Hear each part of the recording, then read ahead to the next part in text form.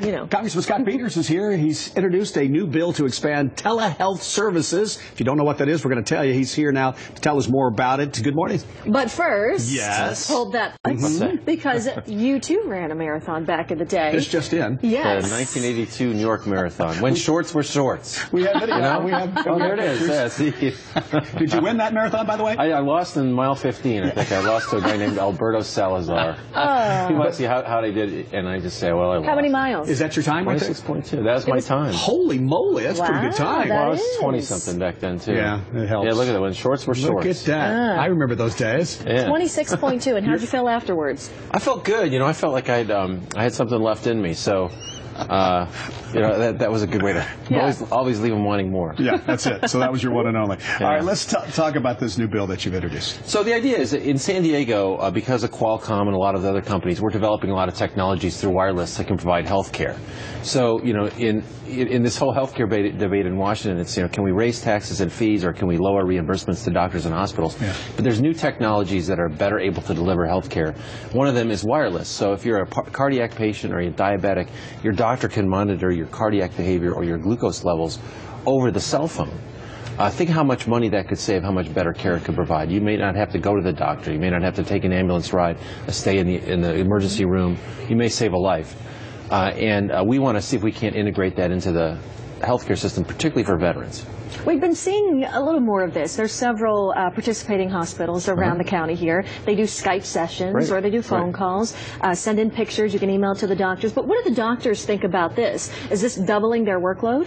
Well, it's better for the doctors in many ways. And in fact, I visited the Aspire Center in Old Town, which is a 40-bed facility for, you know, 90 to 120 days returning vets from the Gulf who need a little special attention, you know, to get them back on their feet.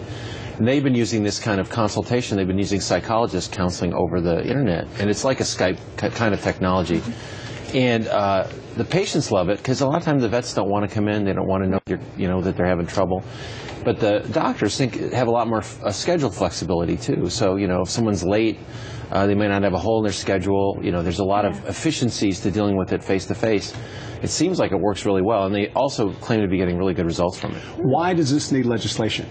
Well, you know, I said the other week that Washington, D.C. is where innovation goes to get confused. You know, we don't really have a lot of ways to fit these new round pegs into the old square holes.